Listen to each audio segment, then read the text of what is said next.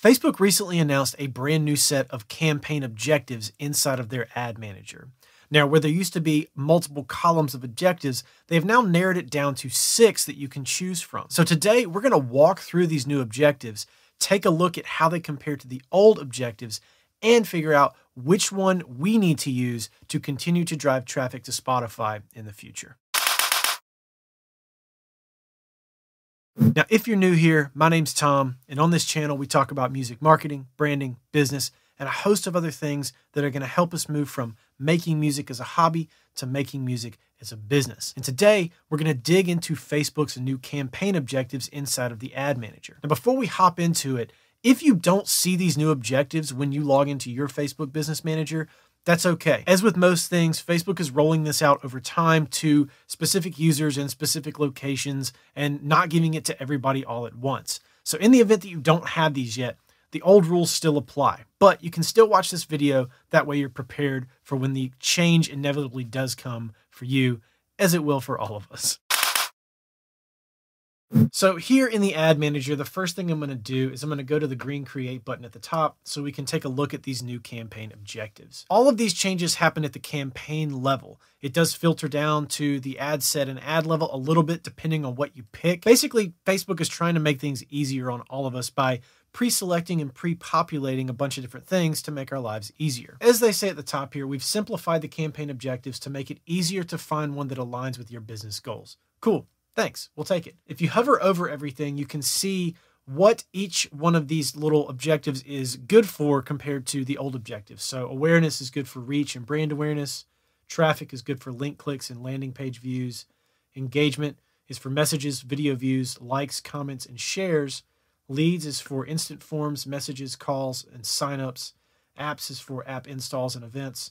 And then sales is for conversions, catalog sales, and messages. At first glance, you might think, well, we should use sales because it has conversions listed. You can get there from there, but there's another way you can get there as well. So rather than try to describe it myself, let's go to the top and we'll select take a tour, and then we'll walk through picking the conversion objective and see what Facebook has to tell us about it. So this is the old screen that we're used to, right? We've got awareness, consideration, and conversion.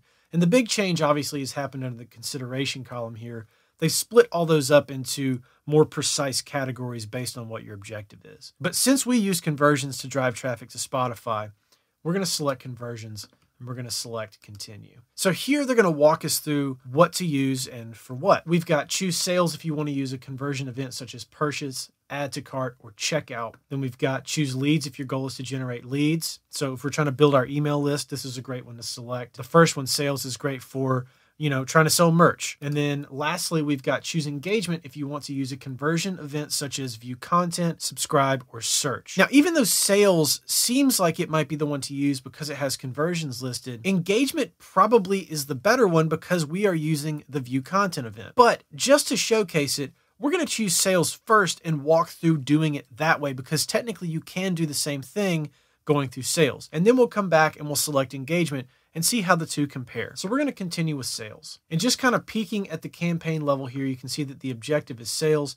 We're going to leave our catalog off and we're going to go next to the ad set level because this is kind of where it's going to start to be a little different. So we've got website, which is where we want our conversion event to happen. And they've already populated the conversion event with add to cart. We don't want to use that. We want to use view content. We're going to scroll down past all this stuff. All this stuff stays the same. Obviously, we'll select manual placements because that's just how we roll here on this channel. And then we'll select next. But before we do that, we'll confirm that optimization for ad delivery is conversions here at the bottom. So go next to the ad level. Now here's where they've pre-selected a bunch of stuff for us because they think we're trying to sell merch because we selected sales. We'll select my Instagram page just to get rid of this little message here. And they've already got dynamic formats and creative selected. They've selected my catalog for my merch and stuff. I'm going to turn this off and I'm going to select single image or video. And then I'm going to delete this media catalog thing here. And now we're at the place where we're used to being when we start a new campaign and get to the ad level, right? Assuming we're starting from scratch and not duplicating everything, which I recommend. And if you want to know more about that, you can check out this video right here. If we're starting from scratch, this is kind of where we usually end up at the ad level. So not a whole lot's changed, but you do have to deselect some stuff if you select the sales objective. But what if we do engagement? Let's go back and select that one. So we'll go back to the main window here. We'll close this. We'll discard this draft because we definitely don't need it. And we'll click create once again. And this time we're going to select engagement because that's the one we want to try this time around. As Facebook said, this one's good for the view content event. So we're going to select continue, and we see that our objective is engagement, and everything here stays the same at the campaign level. So we'll go next to the ad set level. Now they've pre-populated the kind of engagement they think maybe we might want. So they've got the engagement, the conversion location, the engagement happening on your ad, and they've selected video views as the engagement type. You know, we can do post engagements, event responses as well. But we want to do website because that's where we want the pixel to fire. So when we do that, it starts to look very familiar. We've got our pixel, and then the conversion event is empty. So we can X that out. We'll select view content because that's the one we want to use. And then when we come back down through it, everything stays the same.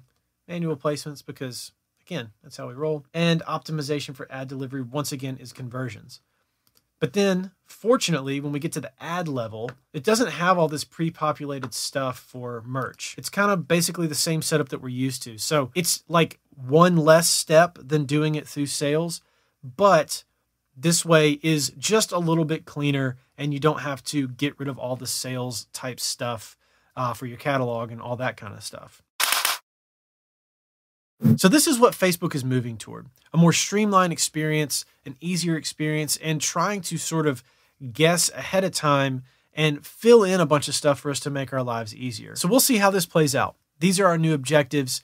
If you have them, start using them. If you don't, look for it in the future. I'm sure it's going to roll out to everybody eventually. As you can see, nothing to be daunted by. It's pretty much the same setup process as we had before, just a little bit of reconfiguration at the top. Now, before I let you go, if you don't subscribe to the channel, make sure you hit that subscribe button. And at the end here, I've got a couple other videos you can check out. And as always, thanks for watching, and I'll catch you on the next one. Peace.